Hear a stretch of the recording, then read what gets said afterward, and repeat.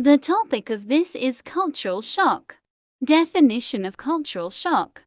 Cultural shock, an emotional reaction to the loss of one's own culture and misunderstanding of new experience.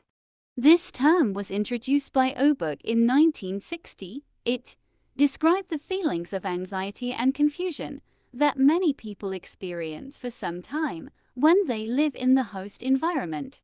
Anxiety results from the understanding that basic assumptions about life and basic patterns of behavior the strangers acquired during their enculturation at home does not fit in the new context. Example of cultural shock.